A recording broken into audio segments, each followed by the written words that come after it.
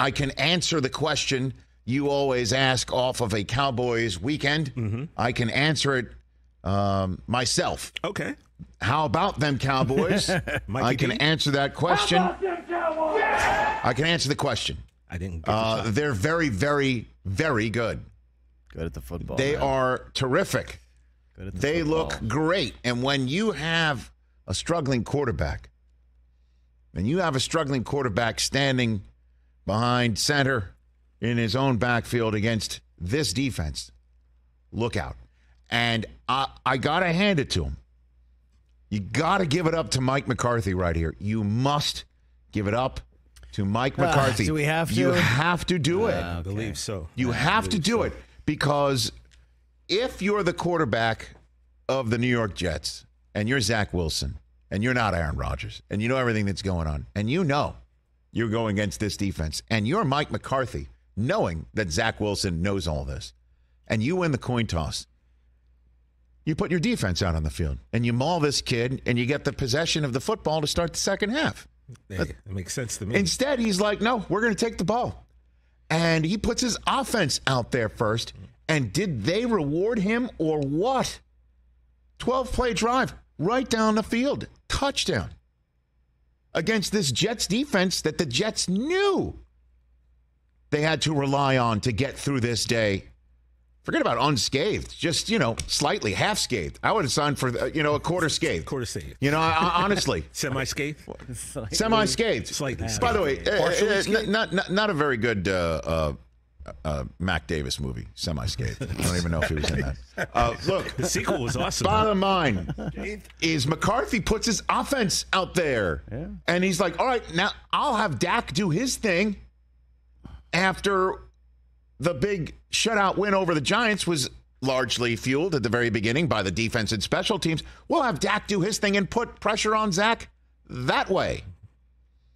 Paid off. And Dak looked good. CeeDee Lamb looked good. You know what this offense looked like?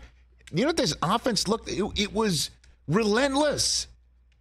It was relentless. Plays over. McCarthy's already calling the next play, and the ball was coming out. It was relentless. The Jets didn't have time to breathe on defense.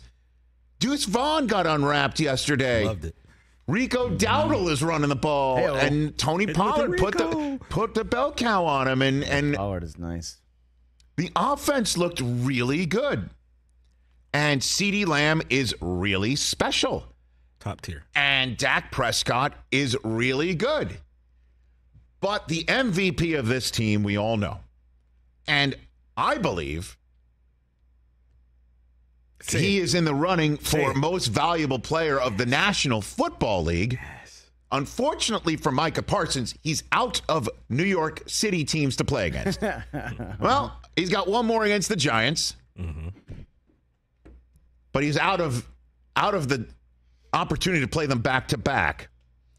This guy, Micah Parsons, he has 100%, in my mind, sealed the pole position for Defensive Player of the Year just 2 weeks in. The play he made on Dalvin Cook basically called ball game because the Jets did have a sign of life when the Wilsons connected and Garrett showed just how special he is as the reigning offensive rookie of the year in year 2. Now having back-to-back touchdowns from Zach Wilson. How good must you be as a wide receiver to have back-to-back weeks of touchdown grabs from Zach Wilson? Pretty good. And wow. I say that.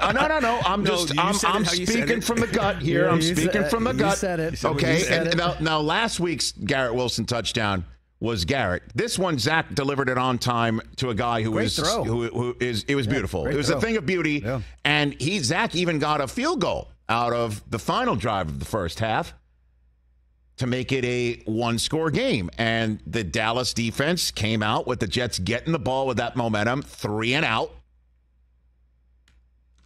3 and out, including a penalty by the Jets. Pre-snap. I wonder who was maybe in somebody's mind pre-snap. Who could it be?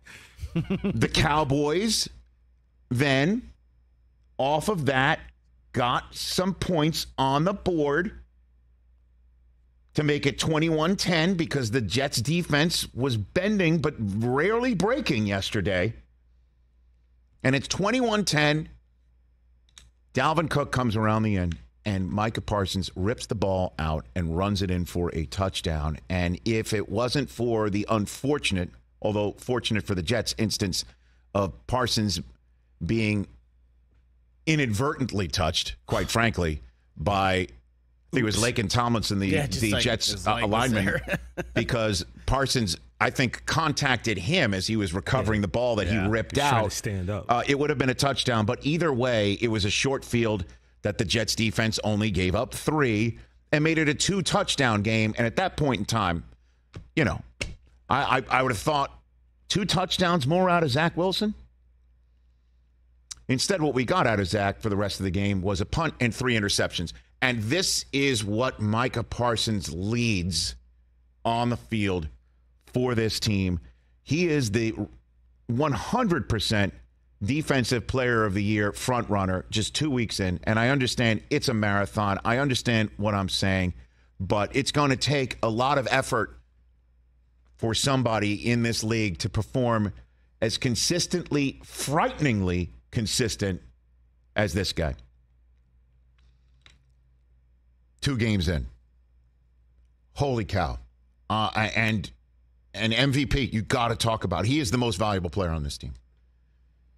TJ, I think you'd say the one guy you don't want to lose the most. And that I know is a metric we always talk about, like what is the most valuable player? Remove the guy from your team. Can you still play as well as you do?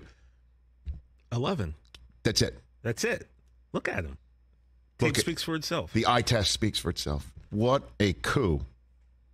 What a coup. And next up for him is a visit to Josh Dobbs in Arizona. I mean, look out below. Mac Jones comes to the Jones Mahal in week 4.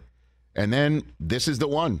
Let's circle it now. At San Francisco week 5. That's it, because San Francisco came here to Los Angeles and took on yet another plucky Rams effort and needed all of the 4 quarters to beat them back and beat the Rams to go 0-2. I mean, to go 2-0, and now they're headed home. Their first 2 wins are on the road. Division game as well. Just like the Cowboys. They've each won 1 on the road in division and then 1 outside of conference.